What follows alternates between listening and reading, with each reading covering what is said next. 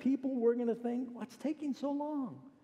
I think we're living in that time right now where the church is being tested, which means we're right on schedule. Everyone's wondering, where is the Lord? Even when Jesus resurrected Lazarus, his sisters did not understand. They said, Lord, if you had been here, why are you late? He wouldn't have died. What took so long? He said, no, this delay was planned because I'm going to use it for the glory of God.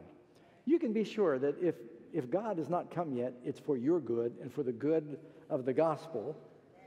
He is not late.